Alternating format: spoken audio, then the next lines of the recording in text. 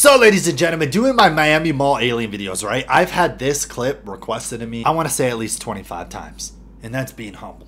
You guys know me, I'm as humble as it gets. Sexy, kind, cute, humble, yeah, you know. So many people have talked about this certain condo building in Miami. Check it out. Okay, so it says the same condo the aliens disappeared at, unseen footage. And if you guys look, there's like a helicopter. Like, it looks like the helicopter's looking for someone or something, right?